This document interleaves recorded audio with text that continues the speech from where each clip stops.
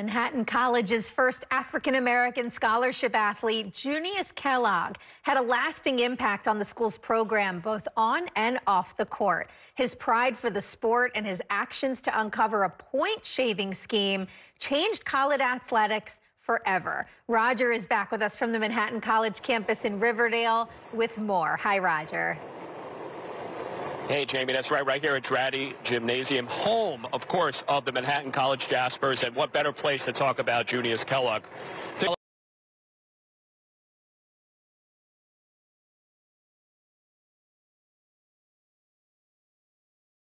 And here's Junius, who's offered $1,000 by a former teammate to throw a game.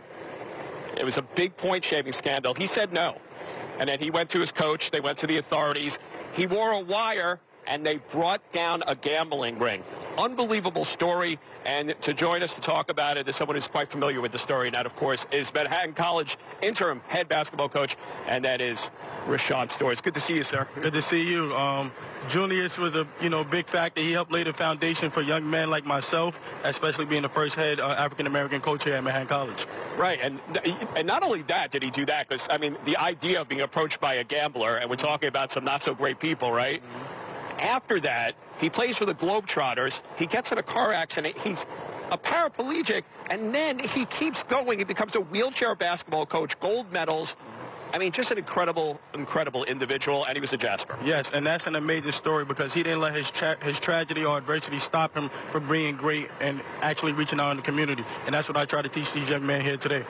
Now, if you're a New York City basketball fan and you know about the scandal, we all heard about it growing up, you think about that, but you might not have heard of Junius. And you guys have a plaque here at the gym. He's in the Manhattan College Athletic Hall of Fame. So you guys really try and remind folks of what this guy did. Especially everything that he did in the community, as you said. Went through a long tragedy, getting hit by a car and everything. So you just try to let these young men understand what came before us. All right, let's talk about Manhattan College basketball a little, because we can't ignore that. You guys have a big game against Iona, and there's a coach over there. I think his name's Rick Pitino. Might have heard of him. You know him very well. You were on the 2014-2015 tournament team, NCAA tournament team here at the Jaspers. You were captain, and you actually played against him back then. Yes. When he was coaching at Louisville. Now you're facing him tonight. That's got to be like a very surreal experience. Oh, no, it's a big-time experience, especially for my young men that's getting ready to play tonight. So, it's going to be a great atmosphere, and we're ready to go. This is a great gym. I love it here. I kind of want a basketball. But you got some home games coming up still, and that conference continues. And tell folks how I know you can get tickets real easy. GoJaspers.com, right? Yes, come out, GoJaspers.com. Come out next Friday, February 24th. We play against Marist at 7 o'clock. Come support. All right, go Jaspers. Coach, thank you so much. Thank you. Have a nice one. Coach RaShawn Stores, great player here at Manhattan, Jamie. Now the coach, and very, very cognizant of the legacy of Junius Kellog. Amazing story that some people don't know about, but now we're reminding everybody. Again, if you want to check out tickets here for Manhattan College basketball, go Jaspers.com. And you can ask me what a Jasper is, too, if you want. Oh, what is a Jasper, Roger?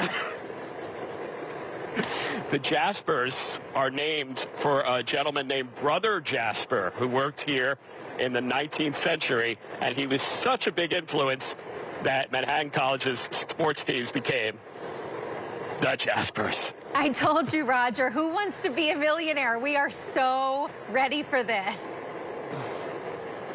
Yeah, let's do it. I'm on board. But, I'll tell you, though, one thing that definitely got out of this, Jamie, such reverence, and I think everybody needs to know the name Junius Kellog.